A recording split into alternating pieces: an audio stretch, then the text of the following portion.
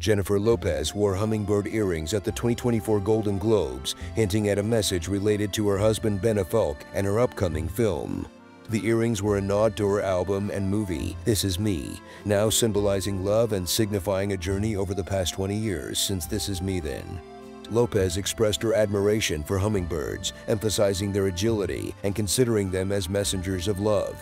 Her new project encompasses a significant personal journey, and she dedicated her heart and soul to it, involving herself in various aspects, including acting, singing, dancing, and creative control.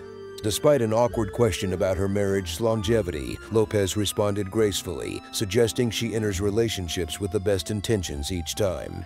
Social media users expressed surprise and discontent over the uncomfortable question posed to Lopez during the red carpet event. Lopez dazzled in pink with diamond earrings and a crystal clutch, joined by a folk Damon and Barroso.